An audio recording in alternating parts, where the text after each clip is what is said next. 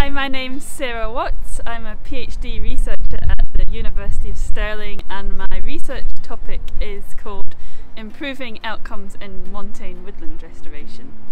So my research involves developing conservation management actions to help restore the natural altitudinal tree line to Britain, and I'm also a plant ecologist and botanist, so with a particular interest in the impacts of climate change on arctic-alpine plants, because I worked as an ecologist monitoring populations of some of our rarest arctic-alpine plants for several years prior to starting my PhD. So I got interested in STEM just by really watching natural history documentaries as a child.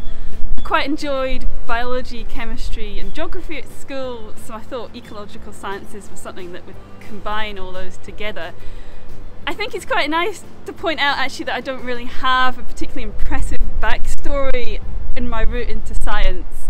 I didn't spend my whole childhood carrying out chemistry experiments in my garage, or doing my own research projects as a child, or spending all my time immersed in nature.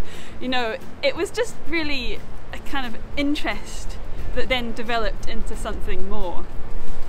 So my advice for women thinking of going into STEM is find something that you're really enthusiastic about.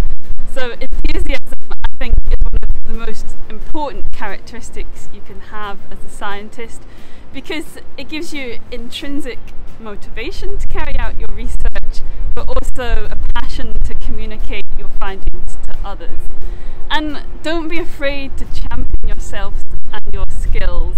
So if you find something that you're really excited about, that you're really good at, no matter how small it seems, then don't be afraid to tell the world about it, because it's a really good way of building confidence in yourself